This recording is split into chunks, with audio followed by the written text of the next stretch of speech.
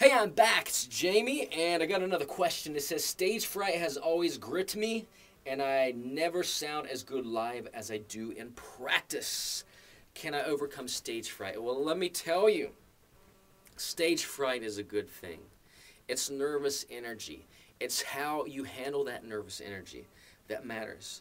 You can let it make you sick and not be able to perform, or you can let it fuel your performance and be amazing on stage.